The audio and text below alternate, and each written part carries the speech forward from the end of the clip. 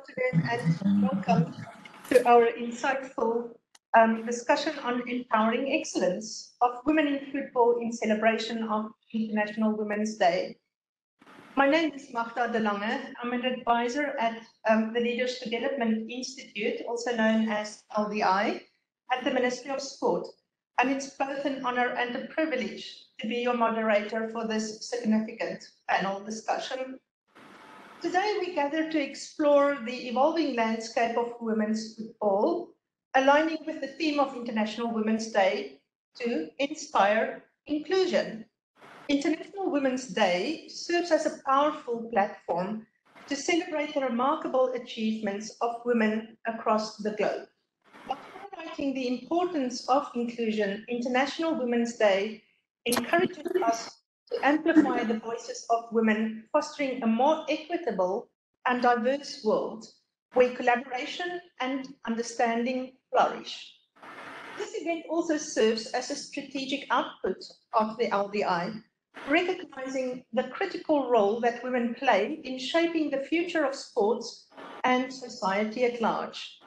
Together, we can build a sports culture that values the contributions of every woman and promotes a culture of empowerment, respect, and unity. This panel discussion is not only a dialogue, it's a celebration of progress, an acknowledgement of the hurdles we overcame, and a testament to the resilience and determination of women athletes. At the heart of our conversation lies the profound commitment of the Saudi Ministry of Sport and LDI to empowering women's sports, a critical objective intricately woven into the fabric of Saudi Vision 2030. We have a distinguished panel of experts, each bringing a unique perspective and wealth of experience to shed light on the progress, challenges, and prospects of Saudi women in sports. Firstly, let me introduce our esteemed panelists.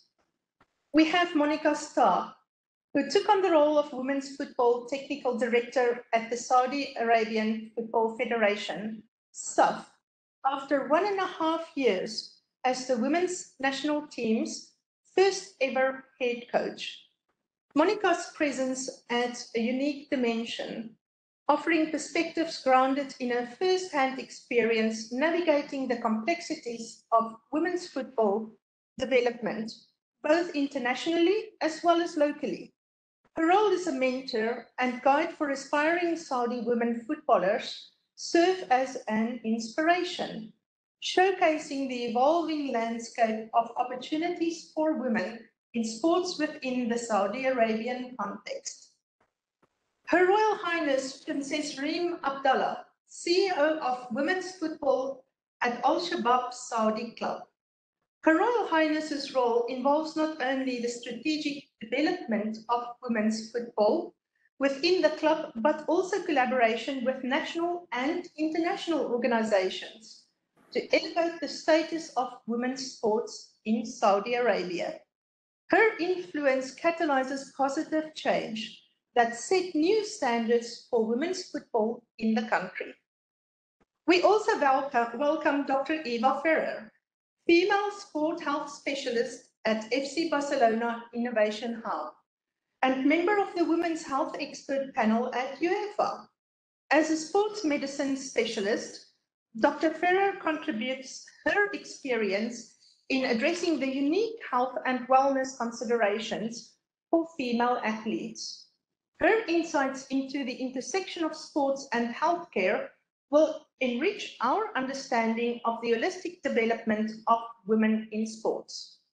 And then lastly, but not the least, welcome also to Hanif Algier, Public Relations Manager at FIFA.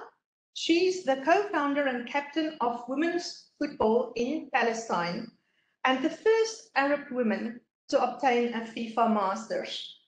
Hani's presence on the panel adds a unique dimension to the conversation, offering not only global perspective through her FIFA role, but also a deeply personal and inspirational story as a player and captain.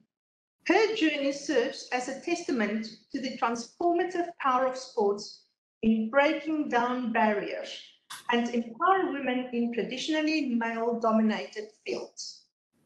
The collective expertise of these panelists promises a comprehensive understanding of the challenges and triumphs within women's football, both globally and specifically within the unique context of Saudi Arabia.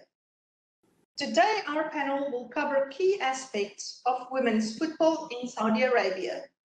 We will discuss the evolution of the sport, the challenges faced by Saudi women in football, and the resilience needed to overcome these obstacles. Our conversation will highlight both success stories and triumphs that have paved the way for excellence, not only by our Saudi footballers, but also beyond. We'll also explore sports medicine, dissecting how Barcelona's females became unstoppable with the support of a trailblazing doctor. Lastly, we will talk about the vital role of empowerment initiatives and support networks in fostering an environment for the growth and empowerment of women in football. This session, therefore, offers a comprehensive exploration of the various facets of women's football in Saudi Arabia. I encourage our audience to actively participate in this dialogue by posing questions and sharing perspectives. You are welcome to send your questions in English through the chat function. We will have 20 minutes to half an hour to handle questions. Let us collectively explore the multifaceted journey of women footballers and contribute to the ongoing dialogue surrounding female athletic development in the kingdom.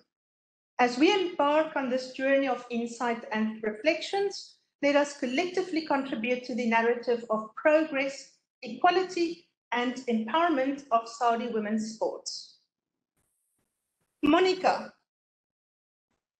you are the embodiment of our topic, empowering excellence, overcoming challenges, and unveiling the triumphs of Saudi women in football. Could you provide us with insights into the current reality? Specifically, we would like to hear about the challenges that you faced and the progress that you've witnessed in your work. Well, welcome to everyone, and thanks for this invitation. I'm really, really happy to be here in such a panel, and especially tomorrow is the Women's Day, so we get some attention. I always like this, and I just can tell you that I've been here now already 2.5 years, and it's amazing, a really amazing story, how progress was made in this short period of time. And I think you have to be here to be in Saudi to believe what is happening here in Saudi Arabia women football. And I think we have done achievement like having the national team, the A national team. We started with the first game in the Maldives. And I remember when my player said, "Coach, this is a big stadium. Are we playing there?" Yes, we're going to play a match tomorrow. And it was amazing for them to feel this the first time, to play 11-a-side in a big stadium in the Maldives. We won the first 2 games. This is always good.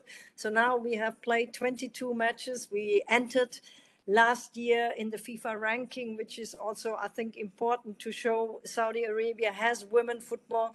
We did a very, very great documentary. I'm sure, Honey, you have seen that, and everyone, about how these players feel to play now the game, to be part of the game and not to be excluded.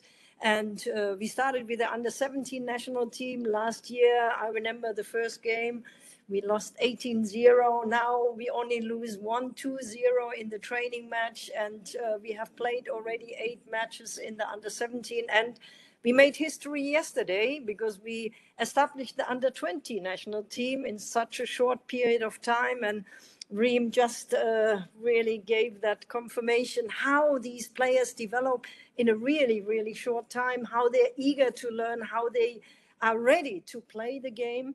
and to make really history in Saudi Arabia for the first time, having all these national teams. We are looking for the under 15 national team in the pipeline. So we hope to have more young players, showing them the pathway, showing them where is their way to go when they are, let's say, even 4, 5 years, 6, 7 years old, as we have established regional training center in the main 3 cities, Jeddah, Dammam, and Riyadh. And we have these young players, and believe me, whenever I have the time to go to these RTCs, we call them, my heart is bleeding to see so many young, really talented young Saudi players who want to play the game. And I didn't expect that when I actually started, I have to tell that. And also in the school, we started last year with 48,000 participation of school kids playing the school league. And this year we had over 70,000. So something is happening here in Saudi Arabia. And for me, it was also astonished to see how they love football. I didn't expect that. I was working in Bahrain, I was working in Qatar, and I think in many, many countries, but I haven't seen such a crazy nation in a positive way about football in general, and to see all the games. And we have now the league, the Premier League also. I was really surprised that 8 top men clubs decided to have women in their clubs, and all of them, Hilal, Al-Nasr, Al-Shabab, Al-Ali, or Ittihad, I hope I pronounced them correctly, they all said, yes, we want women football. And I said, it took Germany 30 years to have Bayern Munich and Wolfsburg and all these traditional men first division clubs to have actually a women team. And here they are supportive. So this is really great to see. We started with 16 teams now. We have 31 teams in the first division. And we have the cup competition played this year, and we have the cup final. Al-Shabab can be the big winner. And also we played the under-17 tournament just recently. And congratulations, Reem, your team, Al-Shabab, won this tournament for the first time. So we are looking for a good competition, to looking for champions. So I believe Saudi Arabia can be very proud of what is happening here. And I always, whenever I gave an interview or when I have a chance to talk about Saudi women football, I have to mention 3 names. These are, I know if I pronounce them correctly, Atwa Arifi, the deputy sports minister, I'm sure everybody knows her. Lamia Bayan, she's now the vice president of the Football Federation. And of course, Alia Rashid, she is the director of women football. And I tell you, these 3 power women are incredible, passionate, committed, competent, humble. They know what they want, and they are so supportive. And it's such a pleasure to work with these 3 women together and to have one aim, and that's what their aim is and their dream, to go to the World Cup one day, to play the World Cup. And not even they want to play, they want to win the World Cup. So this is a big ambitious, but I believe the way we are moving forward in such a short period of time, only 2.5 years, maybe one day this will happen. And it's also important to say that these 3 women played football together. And I know Reem, she knows that time. She played with them all together in Yamama. And they started 2007, I think, playing competition. So it's not women football in Saudi just suddenly is invented. It was structured 2018 when they started with the FA to get the structure and the recognition of the Football Federation. 2019, they had the first futsal team playing in Kuwait, I believe, and that was the first participation in the futsal national team. And just the Department of Women Football, when I started, we had 2 people. Now we have over 31. It's just incredible what is happening there. And also we do coaching courses. We have now 28 B license. We are just doing 2 A licensed women coaches. And that's great to see how many teachers are getting the D license. Over 1,000 teachers, we got D license, and over 180 C license coaches. So I believe that this is something as a whole to look at such a great 3 people, Atwa, Lamia, and Alia, to make this happening. And that's what I never felt in 90 countries I've been around, to have such a pleasure to work and also to feel that passion for that game and to develop women football. And it's not only for Saudi, it's for the whole region, which I believe is really important. Like we saw the first World Cup player in Australia with playing with a hijab from Morocco. And that makes me so happy that everyone in the world who wants to play can play. It doesn't matter where they come from.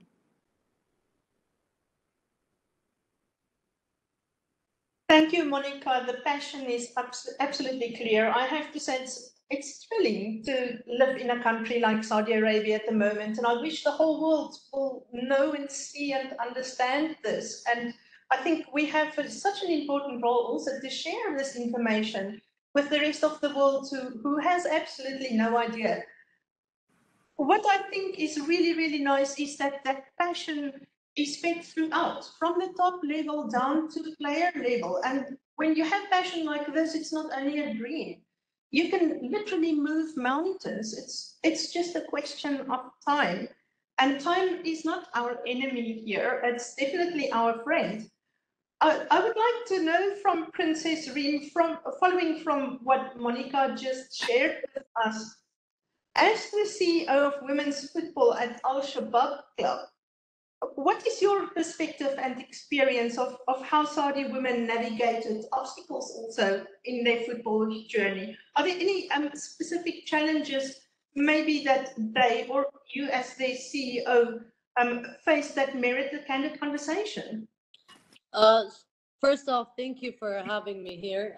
It truly is a pleasure to share the panel with passionate women who I'm sure sacrificed a lot for the sport and to get it to the place that it is today.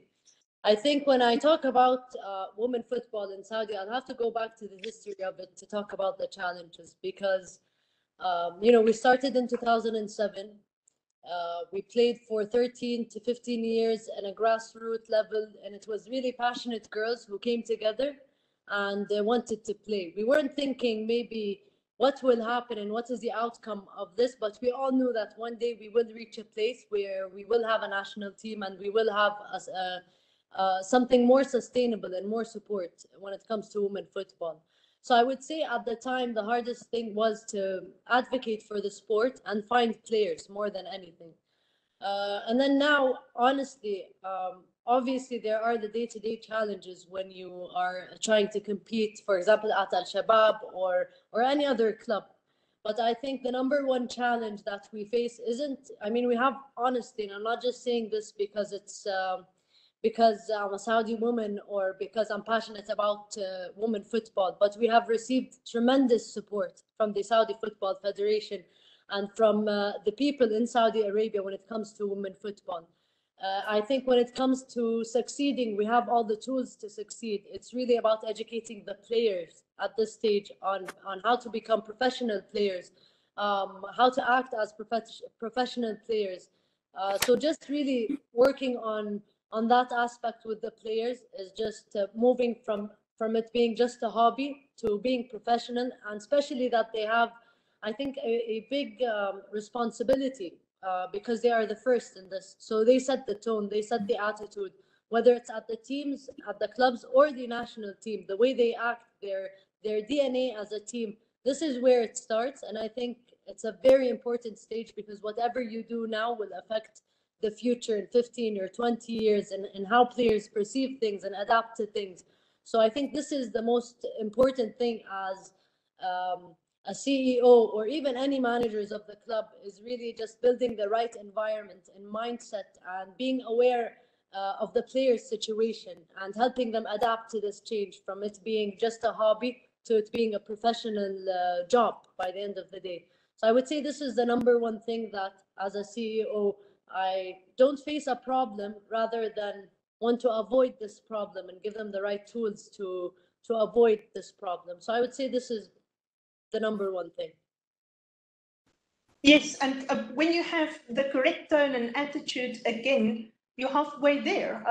That's everything. Because when you sit with a negative scenario, it's very, very difficult to turn that around into a more positive culture. But Saudi in general is a space with an incredibly positive tone and attitude. That is evident throughout life here every single day. 100%. Dr. Eva, FC Barcelona Femini went from great to absolutely unstoppable. In this journey, the role of sports medicine in overcoming challenges is absolutely crucial. Can you describe the work methodology FC Barcelona is using with its women team and how it has worked with the players to achieve better performance? First of all, I want to thank the organization for this kind invitation, and it's a real pleasure for me to share my experience with this super passionate panel of women that, as Monica said, and she explained, to have such a broad number of girls and women playing is exciting, because you know that you have a long way to go, and that's something that can encourage you to work better, right? So I can tell you that, of course, sports medicine is something that has to be part of the basis when you're looking to performance, but of course, and for me, the first point is health. If you don't have healthy players, you won't have healthy performers. So that's basic. So of course, we talk about sports medicine, but first of all, we should talk about medicine and health. I am lucky that I'm in a club that we can have the same for women and men. So health issues are the same for women and men. So there's no difference between one team or the other. And I'm sure that one of the bullet points is to work as a team. It doesn't make any sense that sports medicine works on itself without having the coaches, the physical trainers, physical coaches all together. The way that we have worked and that we've been still working is that work as a team and listen. It's basic to listen to the needs of the players. You have to take into the consideration that a team can be 24, 26, 30 players. And if you have all the B teams plus the academy, and you know that FC Barcelona is one of the teams that has youth players that play with the A team, you have to be sure that all of them have the same attention and that you have to accompany them, that so they are sure and they feel secure once they start playing. So the first thing that I would recommend anyone that wants to be sure that they are giving a good attention is to start from the basis. Start from the basis means that you have to know each and every player, listen to their needs, listen to their complaints, and then you can adapt that to performance. That, of course, if you're in a football team or whatever team you are, but in a football team, you want to win, as we have mentioned and we have heard before. You want to play the World Cup and you want to win that World Cup. But you have to have healthy players to do that. So that's one of the bases. Listen and accompany them to what they need. That's one of the first things that I would say related to sports medicine. And then if you can do research, if you can grow a little bit bigger, that will come later on. But the basis is listen and accompany them. Thank you. Yes, the point about listening today, especially where there's such a great focus also on empathy as a skill, I think is absolutely crucial. Honey, I'm not sure whether somebody listened to you when you were playing. Dr. Eva just highlighted the crucial role of sports medicine. You have a personal story with a different outcome. Following a series of knee injuries, you directed your focus to empowering the next generation. Of course, then you had a great group of people listening to you. I'm just not sure what happened during your injury phase. You are a role model to women and girls throughout the Arab world and an inspiration to all who dream to live life abundantly. Can you share your story? Thank you very much for the invitation. It's definitely my honor to be with you here today. السلام عليكم والسلام على المرأة السعودية وكل عام وانتم بخير والمرأة بخير وإن شاء الله المرأة العربية والسعودية والفلسطينية بضل بالتألق وبالنجاح. So happy International Days to everyone. And it's important that we celebrate women, we celebrate the success of all these individuals, and we celebrate every moment of women's football, because what we have reached so far since I started, it's just impressive. I mean, talking about how did it all happen, of course, I was just playing in the narrow streets of Bethlehem in Palestine, you know, through many difficult challenges, the political, the cultural, the social, but I always had this instinct to just go to the streets and play football with the boys. One of the reasons, I believe, because I never had any other options growing up in such a difficult context, growing up in a war zone, with a big family, 2 brothers and 2 sisters in one small house. I believe I didn't have any option. I just had to see the boys playing in the streets so I could join them and kick around with the ball. And kicking around with the ball, I realized that I love this game, and I'm very connected to it. Of course, after watching it on TV with my parents, with my dad specifically, and brothers on our black and white TV at that time. That doesn't mean I'm very old, be careful. But that was the situation that time. So just watching it and like trying to implement it on the ground, I realized that I'm in love with that game, you know. So the passion increased and increased and increased. When everyone was against it, actually, like specifically my dad, who thought that no, girls are not allowed to play football, I should be at home. But of course, he never had a good justification for me why I should not be in the streets, where at the same time my brothers were in the streets playing football. So he never came up with a good answer. That's why I never stopped. So I continued to play, and I never took a no for an answer from him or from the community around, because everyone was against girls playing football. Everyone thought at 15, 16, I will stop playing football, but then I realized at that age that football is much more than the game. It started to become about identity as a Palestinian woman. It started to become about hope, about resilience, about opportunities, about empowerment, about bringing people together, about diversity and inclusion. All these topics became my topics, actually. And that's where we started to found the women's national team around 2002, 2003. And then we started to, from Bethlehem University, and then we started to grow. In fact, we started as a national team rather than clubs or leagues, because we never had girls playing football. We were the first team ever to start the women's team in Bethlehem University. And after that, everyone started to know about it. We tried to discuss with the federation discussed with FIFA. Of course, FIFA at that time were giving a lot of support to member associations to women's football. At that time, there was a percentage dedicated for women's football. So each federation had to implement this percentage, otherwise they will not get the full funding.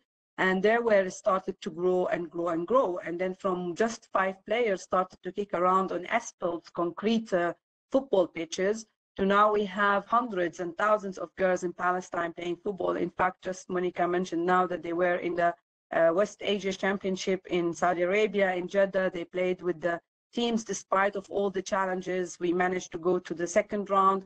And that's a great success for how women football in Palestine, you know, from nothing to from the impossible to the possible. That's how I always say it, you know, like growing up in such a context. And of course, you know, playing on asphalts and bad infrastructure, or poor, I would say, infrastructure in a context where everything is unstable, unpredictable, insecure.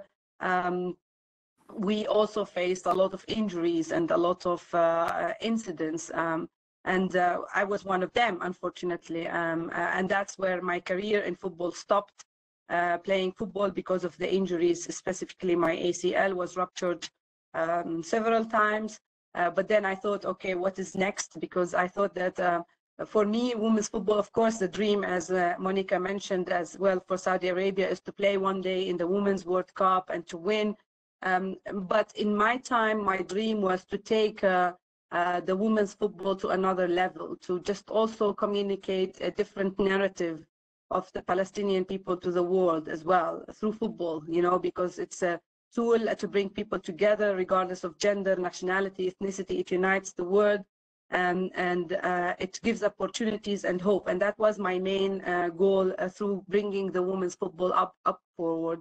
And that's why when I had my football injuries, I started to think what's next. But, you know, growing up in Palestine, I always had a dream to one day work at FIFA, where the umbrella is for football. And when everyone told me it's impossible, I believed it was possible. In fact, one of the coaches I'm inspired by was Monica, and it's so honor always to be with her and share a panel with her, because she was also among the coaches, the first coaches that I met when I was just a player, to get some courses to you know, to see what will happen after the football career. So that inspiration also came. In fact, actually, I remember the first Adidas shoes, football shoes that I got was through the courses that Monica was involved in when I was only 22. That's when I got my proper football shoes. And, you know, now the shift, how I shifted from playing football in the streets of Bethlehem to the world stages of FIFA and beyond, I now have this message to inspire the new generations through the FIFA platform, what we do around the 211 member association, but also this feeling that I have now, I have it through FIFA, because when we go around the world to develop women's football in Saudi Arabia or many other places, refugee camps, slums areas, and we just give them this simple equipment that includes football shoes.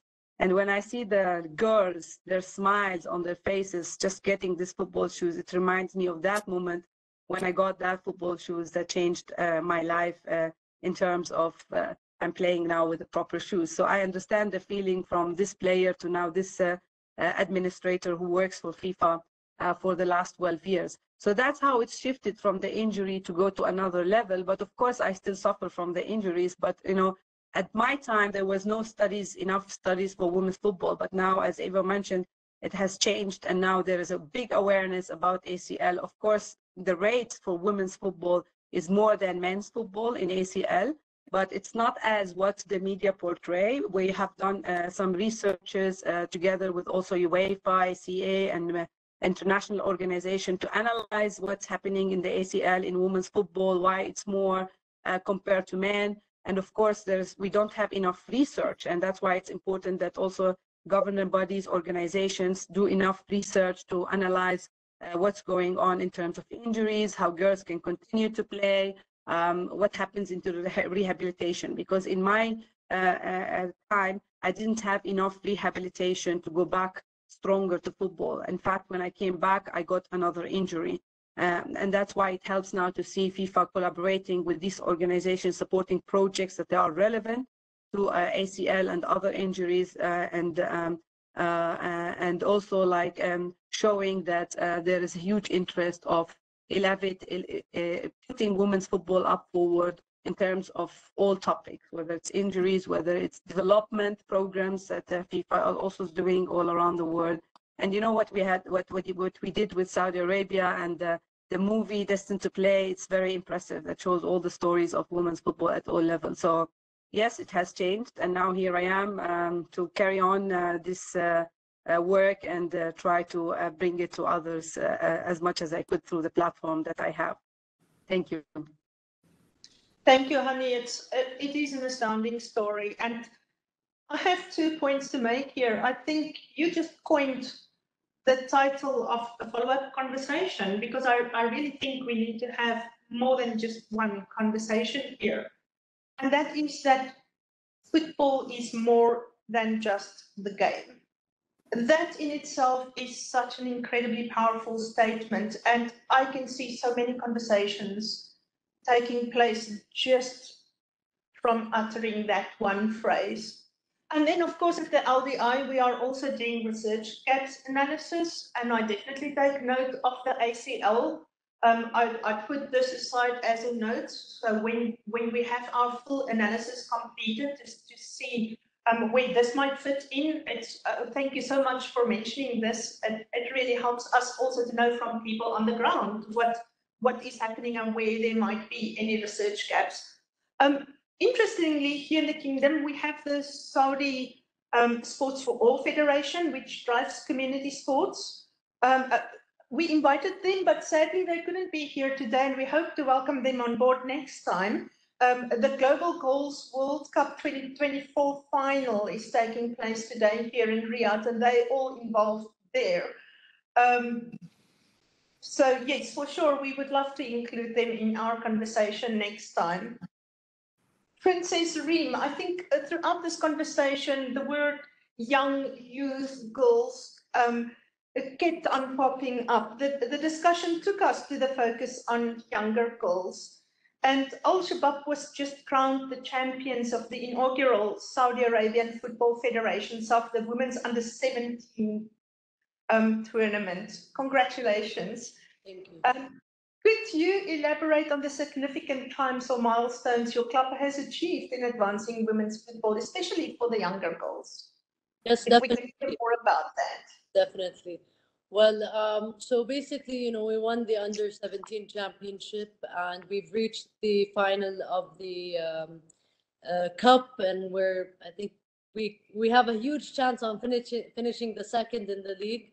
So, and we won Saudi games in futsal. So I think in terms of competitions, we've done really well. But honestly, if you'd ask me about the milestones, it's not about the games that we played or won. It's really about the infrastructure and the establishment that Al-Shabab is doing in hiring a CEO for women football and making sure that, you know, even when it comes to the medical team, we have the top medical team with us at the club. We train at the same facilities that the men train in. So, you know, seeing this or talking about this is important because I feel like establishing at this stage the right, you know, starting it the right way is the most important, because when you speak about women football, and especially if we want to accomplish something, not just at the clubs, but at a national team level, we need to have the right infrastructure, and we need to have strategies that don't just look for today, but also the future and the development of these players. Whether it's in the medical field, which I completely agree, I think it's the most important thing for a player is the medical team, really, because they keep the player intact. Even for a club, as an investment, when you get those players, if they're injured half of the time and not and you don't have a good medical team, then you face a big problem. Because if you look at players in a business point of view, which is always very hard for passionate footballers, especially and people who work at football, to not look at the sport with much passion. But if you do take the emotions aside and think of it, you're really losing a lot when you don't have a good, like, let's say if a player's salary is an X amount and they're out for 3 weeks, then you really lose the value of this player. So it's really important. And also you have a responsibility as a CEO and as a club to ensure that, you know, the longevity of this player in their field, because they put their trust in you and they chose to come to your club. They chose to give all they have at the field. So you need to back them up from the other sides. I think I would say the most important when it comes to the youth and working with the youth is really their mindset, putting them in difficult situations, not expecting results from them when it comes to matches, but expecting how they behave and how they carry themselves during these games. I think, you know, we've all mentioned, I think we all share a similar story when it comes to starting football. We all thought, I think, and correct me if I'm wrong, but that you were the only female in the world that plays football. I think this is one of the impressions that we all lived through, where I'm the only girl and we didn't have this opportunity to play and so on. So I think this is why it's really important to have passionate women who have been through the struggle, no matter where they're at in the world, to lead and direct and help those younger players, but also help the organizations, and let's say in the men's team and in and the higher or the president of the club or the federation. You know, you need to have someone who understands the struggles, but also understands the understands on the best way to deliver these messages to the higher higher people who have higher power, I would say, in making decisions. So I would say, you know, this is basically it. I would really focus on the under 17. I would consider it an achievement not now. I would consider it an achievement in 10 years when we have top national team players, when we have top leagues, not just like, I don't want just Al-Shabab to succeed, because I know whatever I do and whatever standard I set at the club, if the national team isn't doing the same, the clubs won't do the same. So the national team really set a standard. And then now the players go to these to the camps, let's say, come back, and they know what to expect. They know they should have a good medical team. They know the type of facilities they should be training in. They're more aware of those things, which lets us as clubs even push our standards higher, not just for the players, but also in commercially, like how to market the players, how to market the club, how to get more people attending the games, but also trusting in our message and our passion and our story.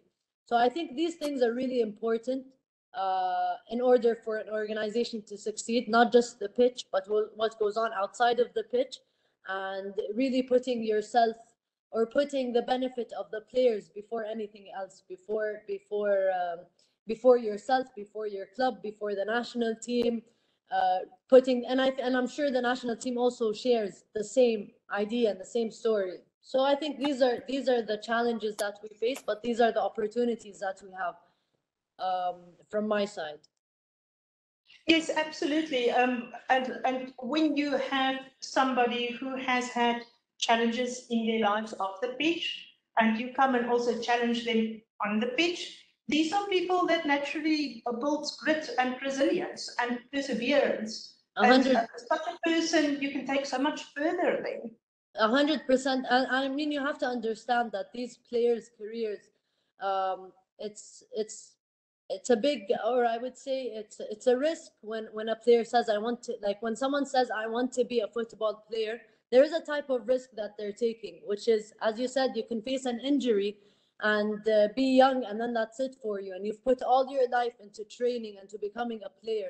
So I feel like when it comes to my players and the way I like to communicate with them is, I always say football really teaches you how to live life.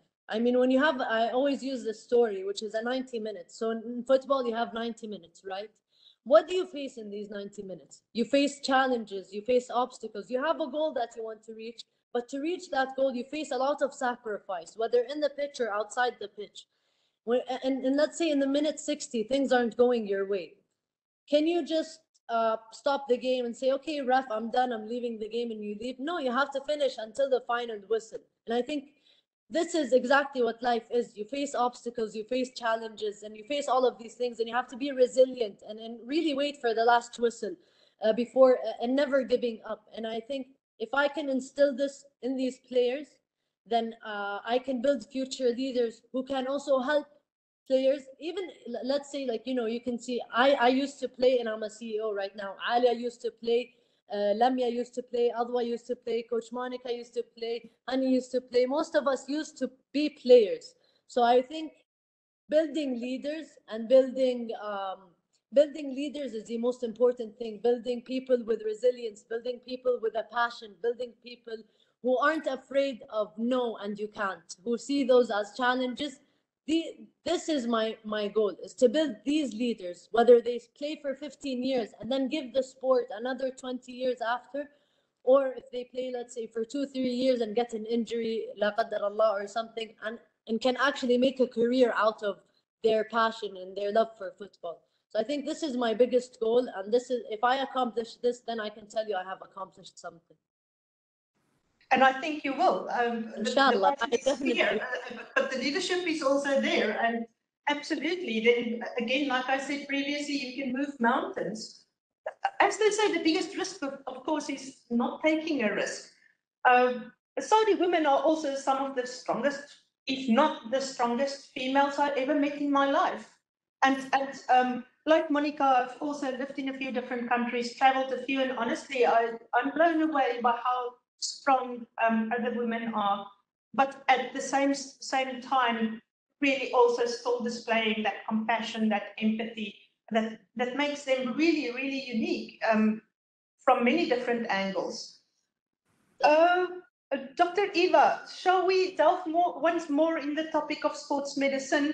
Can you share any insights into the advancements and strategies in sports medicine that contribute to the overall success and performance of young female footballers? Maybe emphasizing the importance of their health and well-being in this dynamic field. Yeah, one of the things that I think that we have shared already is education. Education has to be one of the basic points for all the clubs and national teams. If young girls don't have enough information regarding performance, regarding injury risks, regarding their health as females, because we are different from male. We're not less or worse or better. We are different and we have different needs. That means that we have to give that information to young girls so then they can manage and they can understand. Honey was talking about injury risks and that she had an injury. All clubs and all national teams should have prevention programs for injury, ACL for sure, because it's one of the worst. We know, and Hani talked about media, that we hear a lot of ACLs, female more than male, and that's for sure. That's been published, and we know that we have more female than male.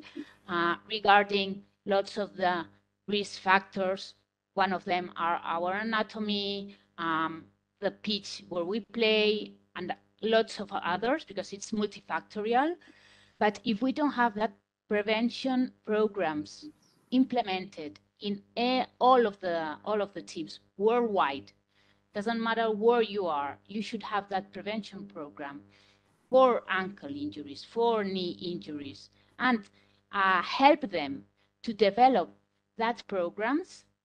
And families should be included in that programs too, because maybe when they are in the national teams, they are separated from the families, but when they are at the club, the family has to be involved also in what we share with the girls. Parents should know about that. Hani said that his father wasn't sure that a girl should play, but of course, she played, and she did perfect and astonished, but she got injured. Did she have enough resources? Did the clubs or the national team where she was invest enough? Princess Rim was talking about having the best medical resources and related it to business. We know that we are people, but of course, if we have an injured player, that means that she will be 3 days, 3 weeks, 3 months, or a year that she won't play. That depends to a club. That can be a lot of money. What about investment? If we invest in that resources for young players, for sure, of course, we can be unlucky and we can get injured, because there's not one risk factor related to an injury. But if we invest in that programs, in that prevention programs, in medical, in a medical team, in team doctors, one of the things that in FC Barcelona changed once I was there, I was for 4 years the former team doctor for the A team. At first, the team doctor didn't travel to each of the games. Once I was there, I traveled with the with the team, all the games, wherever we went, abroad, at home, whatever. That makes a great difference because the players are confident with you. They feel that they have someone that cares for them, and that's an investment. Prince Rim is so correct in that. We should think about that. It's health, it's performance, but all that is related. And if we do it with young girls, for sure we will win lots of years and we will protect them. Once they get injured, we don't know for how long, but they will start they'll start a recovery process. Mental health is also an issue for that players too. It's not just physical health, it's mental health. Do we help them? Do young girls know about that? And that's, again, information and education. So we have to invest in so many things. It's just not one thing related to health. It's a lot of things, and we have to know about it. So we have to make sure that we are with the best.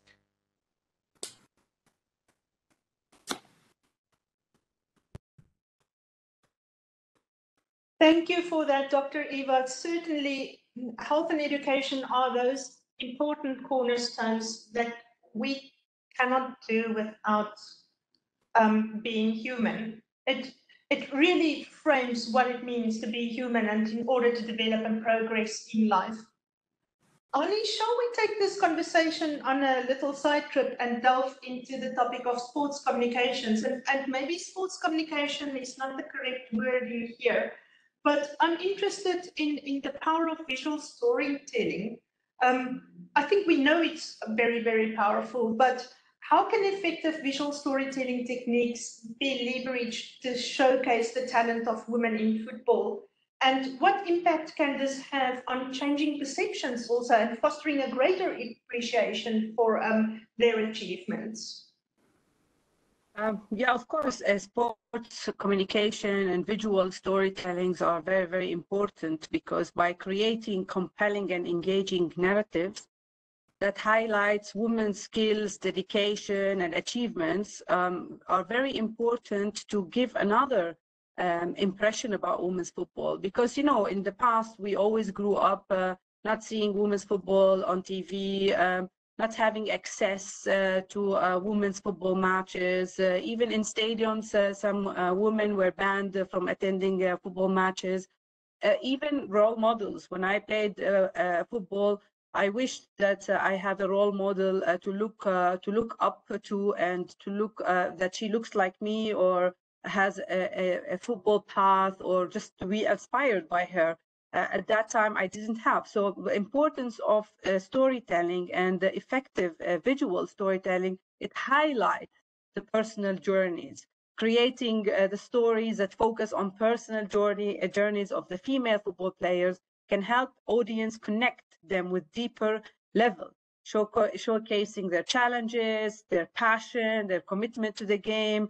The viewers can understand better their hard work, their dedication, and what it requires to become successful in football. And I can, an example of that is what we published on FIFA Plus, the story of Saudi Arabia for the last 4 years, and how their challenges, the obstacles covered, how they achieved their dreams, emotions that were portrayed.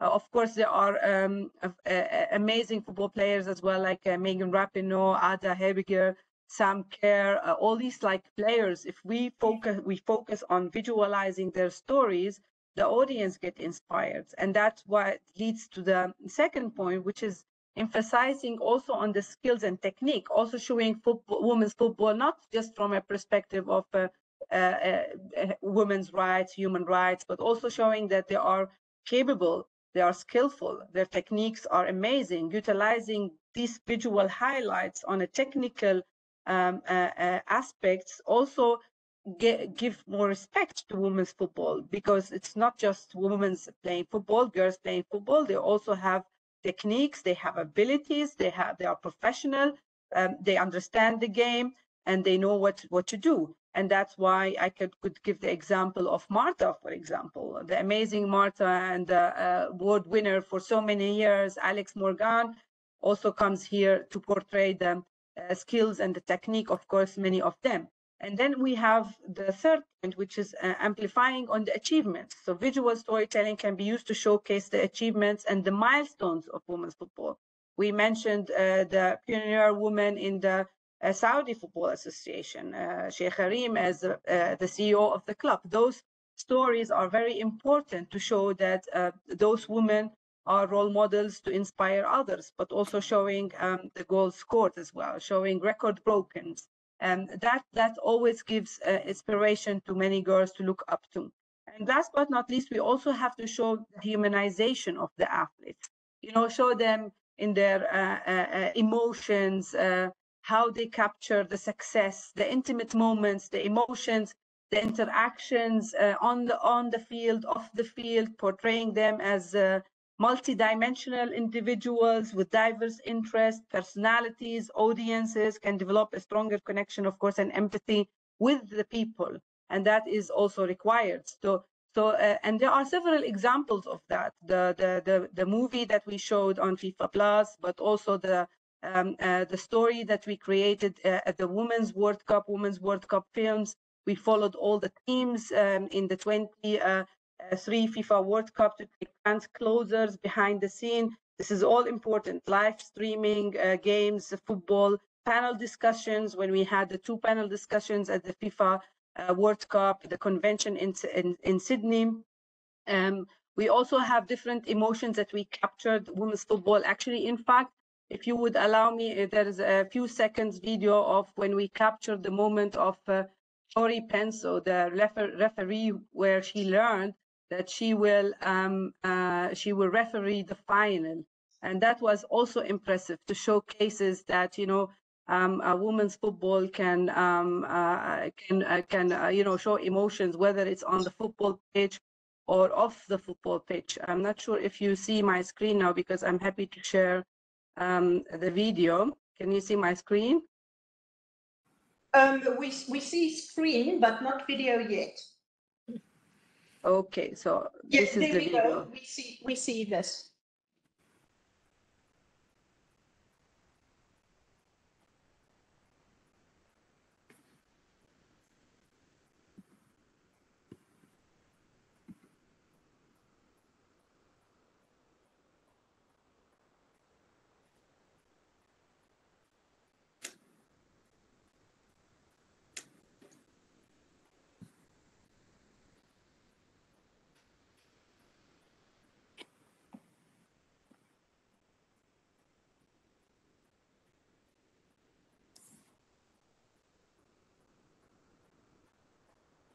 So I think such stories, you know, like are very powerful to, you know, just to ensure that we are communicating about women's football, but also to understand that these are the inspirations for women's football at all levels. And if we continue portraying that, of course, we can encourage more sponsors, more broadcasters, you know, because until 2019, for example, the Women's World Cup has never been a revenue for FIFA, because mostly our revenues at FIFA is generated by the Men's World Cup, not by the Women's World Cup.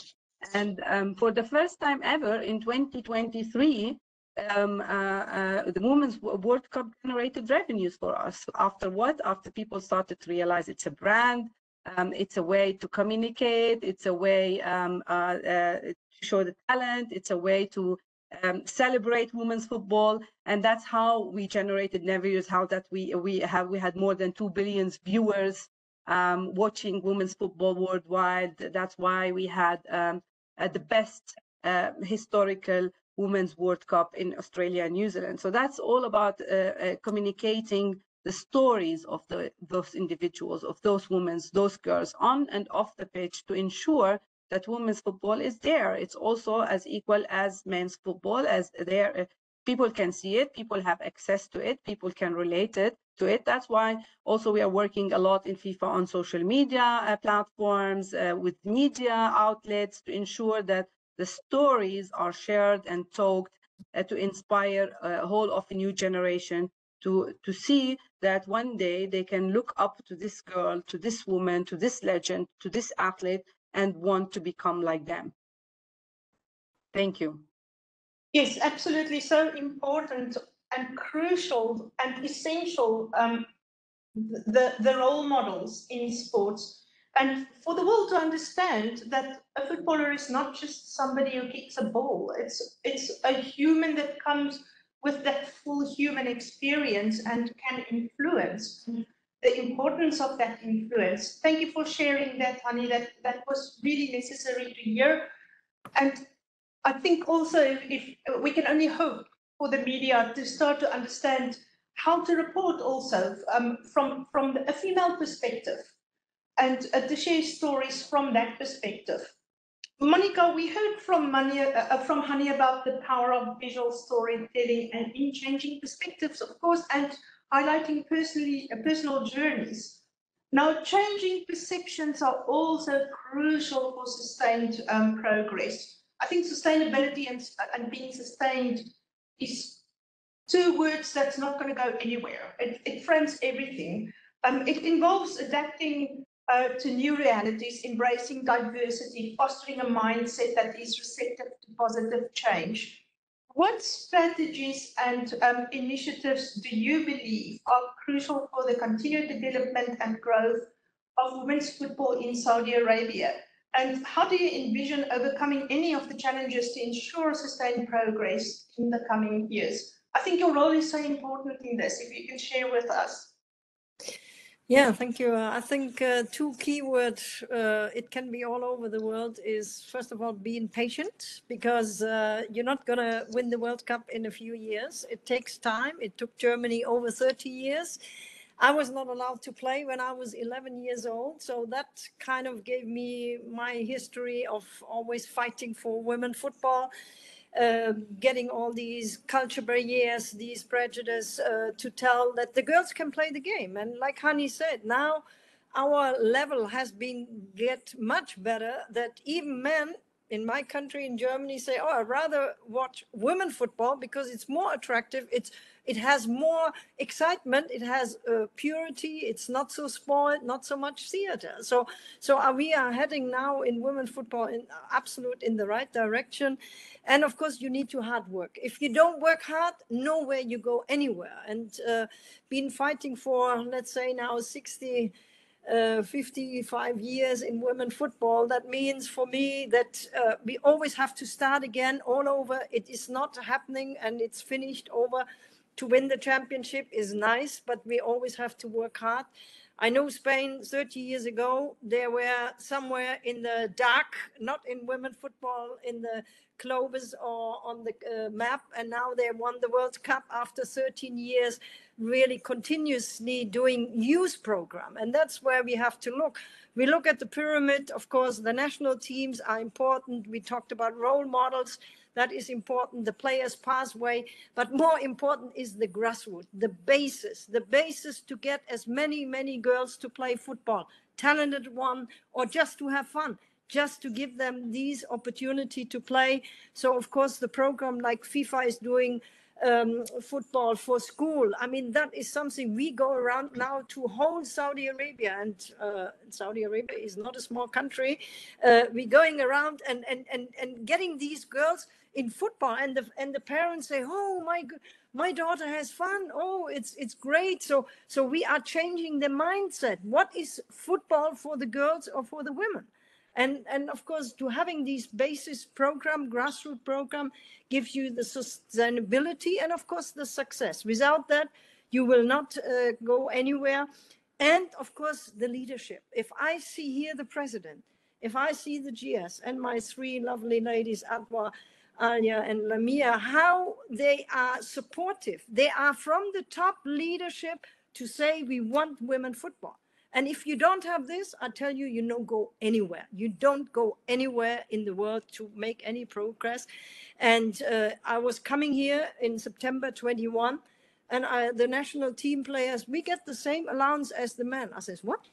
America was fighting 3 years in court to get the same salary. What is this?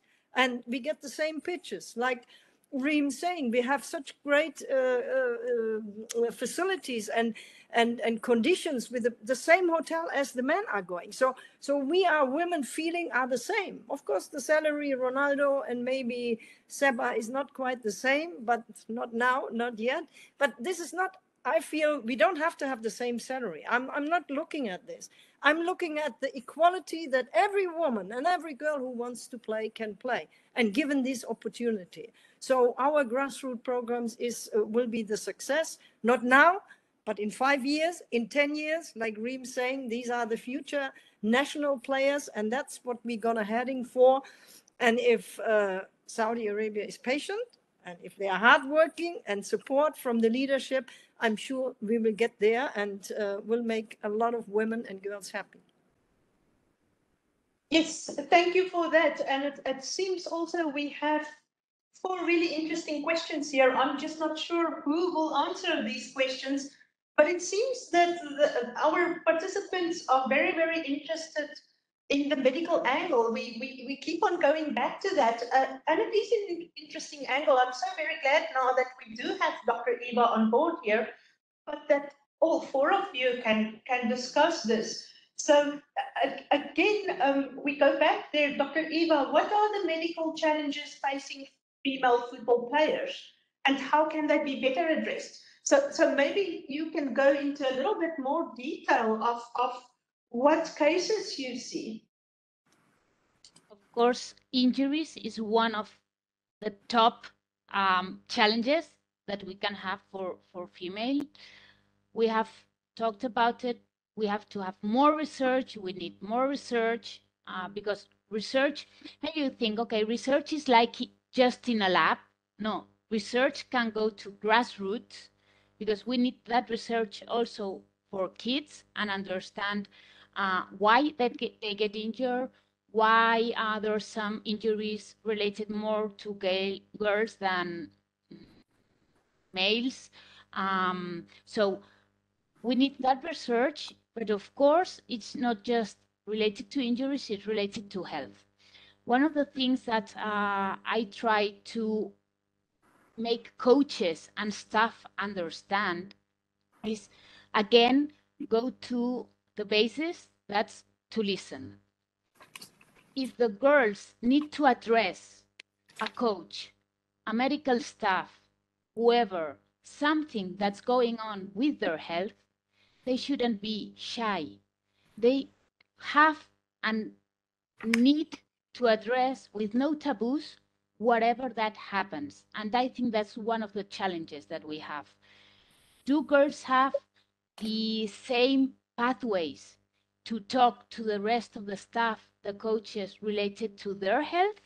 We know that female health has specific moments, and that means that we need to understand and we need to listen where the needs are. And that's one, for example, that's one of my areas of research related, for example, to menstrual cycle. That's one of the things that we have to address too. And that's very important for that research.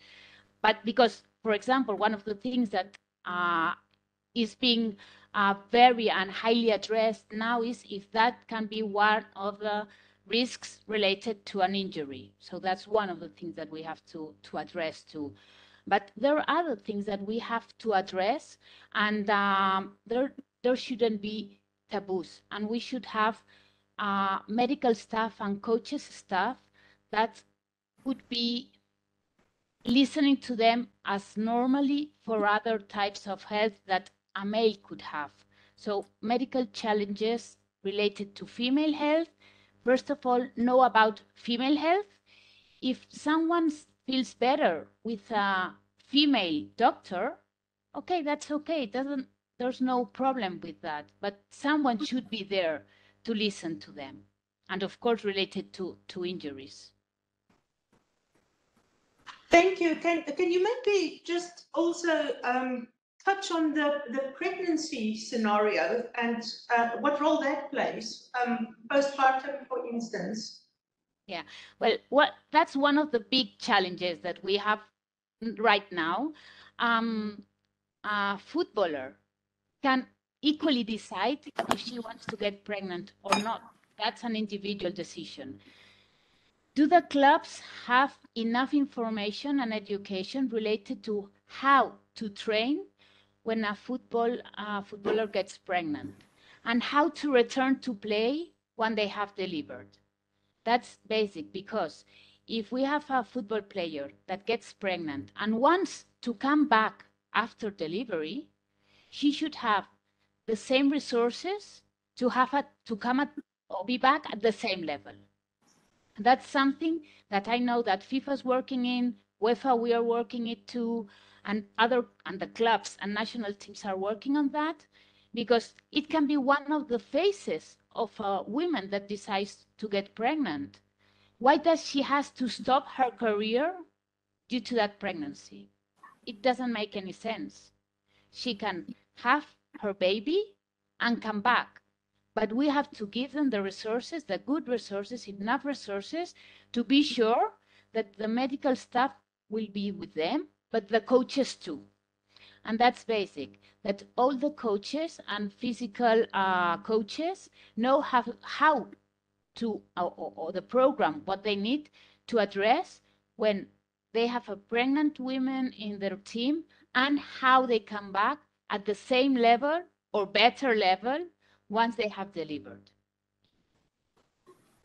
Absolutely. Thank you, Dr. Eva. And that brings me, Princess Reem, to another question about how can the partnership between clubs and medical institutions be enhanced to ensure comprehensive healthcare?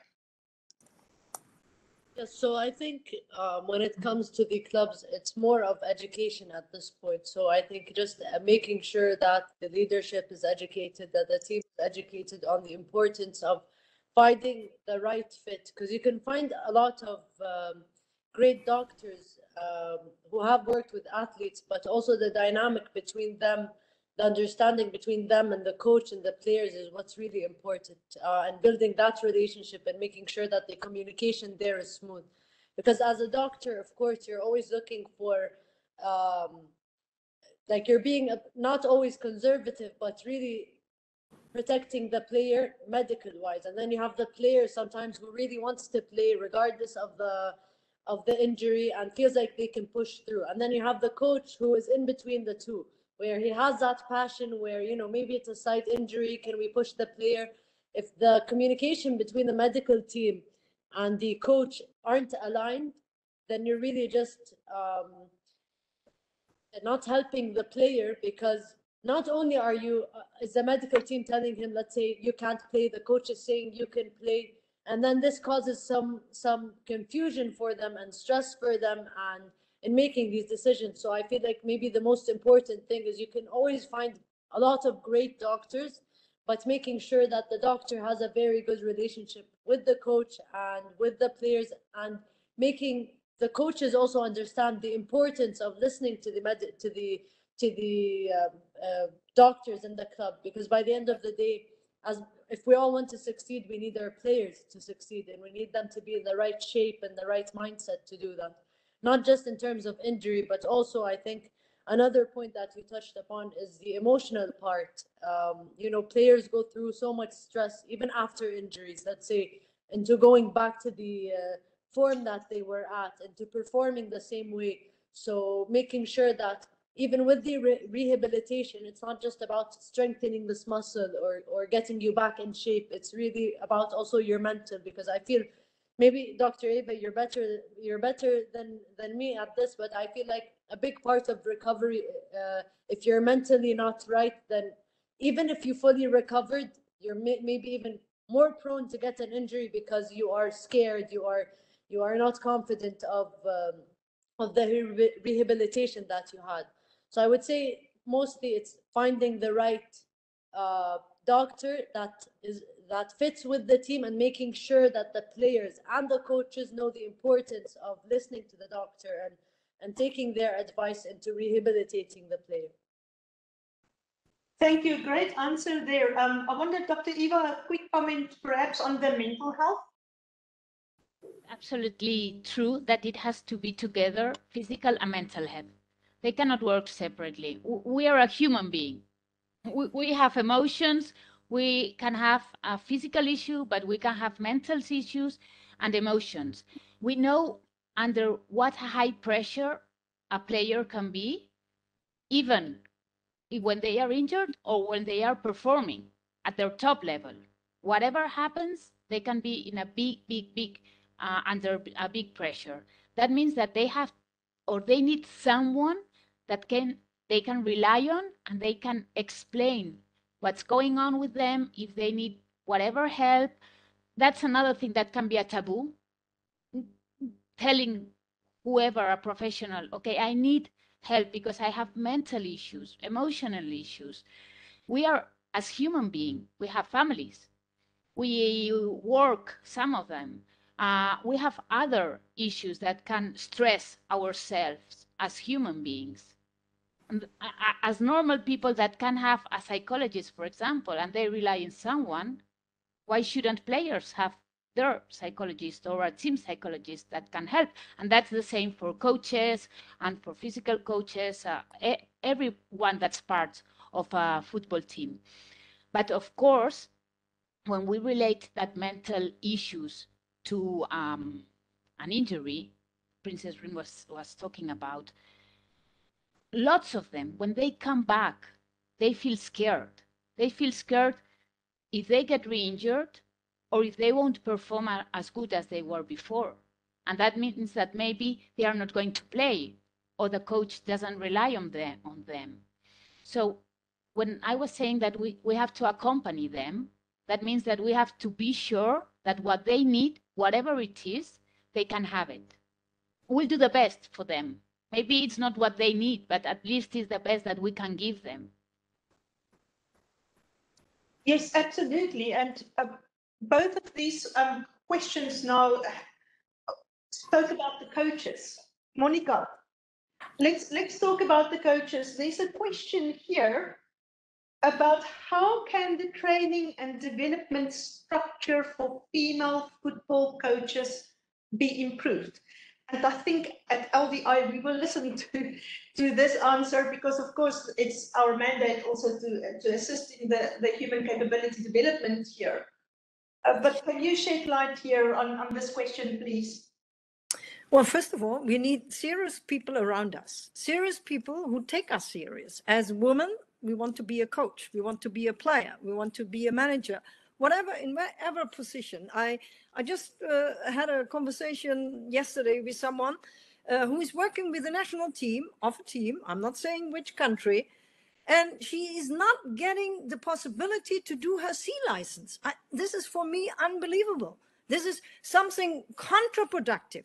A very young national player is wanting to be a coaching staff in future and want to learn and get the opportunity to be with the national team, but doesn't get from her own FA the support. And this is what I found so great when we started. Lamia said we have to do courses. So I did coaching courses, 28 B license, over 100 C license courses. And we had all these young women who are still players, of course, who are looking at another career. And now we said we have to educate them. This is something as well as important that the coaches and all what you said, Reem, mental factor. A coach has so much influence on the player. And if you don't give these education, the right education to the coaches, how you can be successful? No way. And especially with these young players, I believe the best coaches have to be in the age from 9 to 14, not when they are adult. Then it's too late. It's over. Time is finished. You need the best coaches. And Iceland, they did this. The best coaches, they put in these young age group. And then suddenly they were going to the European Championship. They have only 480,000 inhabitants, I believe, Iceland, very small island in Europe, because they understood how is the structure, that the coach is the one of the most important influence for the player. And if I give this education to these coaches, I cannot guarantee, but I can at least give them the opportunity to have these development for the players to understand how to be a coach. And what Saudi is doing in this way, it's really unbelievable how they support this. We're just sending now 2 of our coaches to the FA to Belgium to learn, to shadow with the national team, to understand how it is to be a coach, to get the experience, to go out on the field, let them make mistake. You know, some people say you cannot make mistake as a coach. Well, as a player, I'm learning the same as a coach. Yeah? And I'm sure, Reem, you know more what I'm talking about, that to understand that player on the mental side, on the medical side, but not it's about me as a coach, it's about the player, and the players play the game. If a coach understands this, I think he is or she is very advanced to be having good players in her team. Thank you, Monica. Yes, that it would be really interesting for us also to take a deep dive and to see what Iceland is doing. I always find it encouraging when you have a nation that you don't normally think about within this context, coming up with a best practice and interesting solution to a situation, and then taking a look at what do they do and how can we apply it here. And again, we are back to the point of being young. And that leaves me, Hani, with the last question here for you. What strategies can be adopted to attract more young female players to engage in football? I mean, I believe strategies are there, you know, but how to connect it with the whole general narrative, it's also important. For example, FIFA are set to commerce in a partnership with Visit Saudi Arabia, you know, and how Visit Saudi Arabia is also connected to the development of women's football. This is encouraging at all levels, because this will be acknowledging the initiatives that has started. By strengthening the partnership, there will be a lot of collaboration, competitions that involve girls playing football. That part of the strategy will increase the participation of girls. That's why FIFA introduced more competitions for the upcoming years. Now, every year we will have, starting from 25, under-17 Women's World Cup. We will have futsal World Cup for the first time ever, FIFA Club World Cup for girls and women that will also start. So like such strategies embedded into member associations, starting from the, as Monica mentioned, from grassroots to top elite level, that's what will change the women's landscape, to ensure that strategies are there in different member associations, make them attractive, make them possible for the girls to be enthusiastic to join, whether it's connecting it to a whole bigger strategy like Visit Saudi Arabia, whether connecting it to role models, to football players, to legends, whether connecting it to Ministry of Sports to ensure we also have football for schools at all levels, connected to FIFA, UEFA, IOC, big government bodies. That will be always encouraging for girls to be part of the game. But also, you know, it's very enthusiastic about for the girls to join when they know that they are representing their countries at all levels. They are participating in tournaments. I think tournaments is a great it's a great aspect for girls to engage. You know, even if you lose one time, two times, of course the goal is to win, but we never learn. We don't learn if we don't lose. We don't grow if we don't face failures, and that's part of the process. You know, as Sheikh Karim said, it's about life. Football is like life. You learn, you lose, you win, but how to continue, how to ensure that when girls get, when a woman gets, a football player gets pregnant, how she can continue, and that's where medical comes in. So the strategies have to cover all parts of all the process, whether from medical perspective, psychological perspective, content perspective, media perspective, communication perspective, legal perspective, how to protect the players. For example, we initiated a big program on social media, how to protect women from blackmailing footballers, from abuse on social media. So when you create the whole protection in the strategies for women's football, and you create a safety program, also safeguarding, I mentioned here, is very important for girls to play football, to ensure that their safety, their security, their well-being is protected. This is really important. So once you secure all that, automatically girls will be encouraged, parents will be encouraged, society will be encouraged. And that's why when we will see more and more girls participating, more national teams, more clubs, more leagues. We have witnessed those examples in Saudi Arabia. I've witnessed this in Palestine, how we grew up with the national team, how we provided the security and safety for parents to ensure that the girls are safe. So all these aspects, from medical safeguarding, women empowerment, activities, competitions, media interest, documentaries, this has all to be part of the strategies to ensure attractive scenes for girls to be involved and to engage, but also know that on the bigger level, one day they will represent their nations. And that is the ultimate goal for all these girls, to be proud, to be pride, to one day just, you know, sing their national anthem with all the emotions, all the passions there with in their stadiums or outside in the world. And that's where the ultimate goal for all these girls to be part of this beautiful game that unites everyone. Thank you, Hani, and I'm really glad that you mentioned the security and the safeguarding aspect. We recently met with a group of people at LDI. We are actually developing standards, and our next phase rollout would be for coaches. And safeguarding is for sure an item on the list that we're taking a look at. So thank you for highlighting that. It means that we are most definitely on the right track there as well. And I think this brings us basically to the end here. I was almost considering giving each one of you another minute or two as a closing remark, but I think time-wise, we need to start to move towards the end. And we had such great questions now that I don't think we can spend more time on a closing remark. From my side, I just want to say what an enlightening and empowering discussion. I extend my heartfelt gratitude to our incredible panelists, Monica, Princess Reem, Dr. Eva, Annie. Thank you for sharing your invaluable insights and experiences with our people today.